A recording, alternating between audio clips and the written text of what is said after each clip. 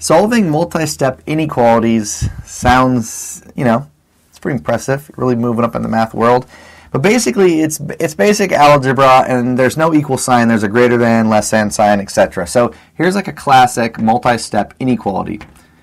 3x minus 7.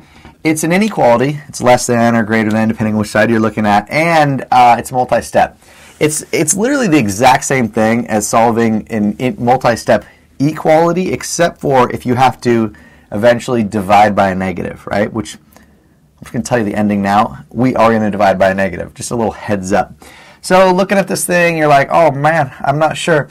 I would get all of my x's to one side and all of my non-x's to the other side. And which side totally is up to you. It does not matter, right? As long as you follow the rules of algebra, it doesn't matter. I usually just out of habit move all of my x's to the left side, move all my non-x's to the other side. So let's get this 5 to the other side of this wall, right, across the sign, whether it's an equal sign or less than sign, you have to move it to the other side of that sign. So this one, opposite of minus 5, plus 5.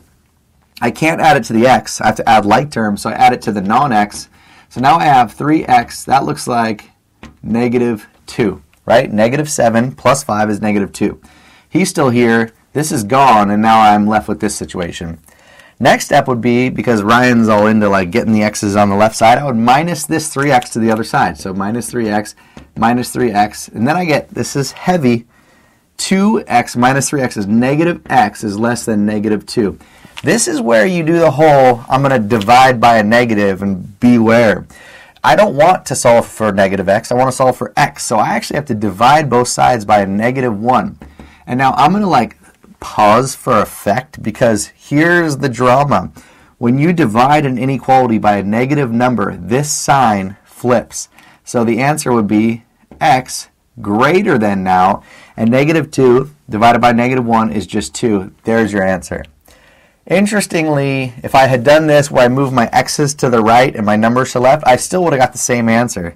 X would be bigger than 2. So that's the key. Honestly, besides dividing by a negative, there's nothing totally novel about these, so I wouldn't stress if I was you.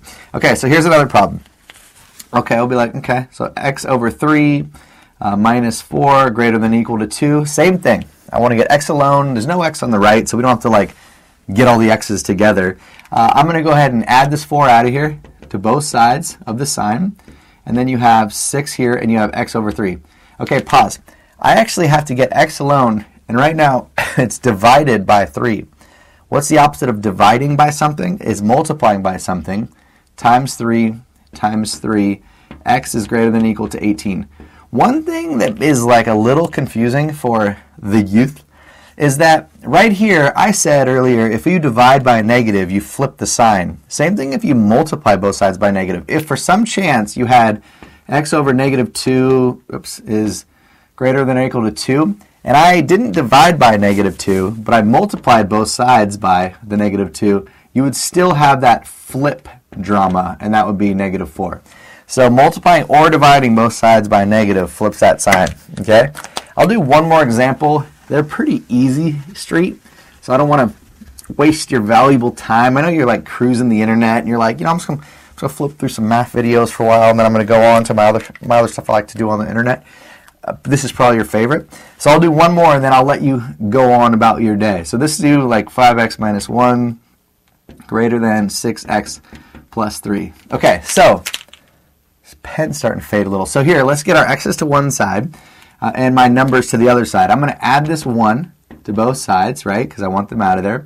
5x is greater than 6x plus 4. Let's get that 6x to the other side. Oh, okay. That's pretty straightforward. Minus x greater than 4. Drum roll. This is the part you guys enjoy. Divide by a negative. Divide by negative 1. Divide by negative 1. X is less than negative 4. Done. So that's the whole solving multi-step inequalities. They're pretty, I like them. I think they're okay. And remember, if you're having a hard time at your local high school in this math class, you can take it online at Silicon Valley High School. And if you pass it there, the credits will be transferred back to your high school.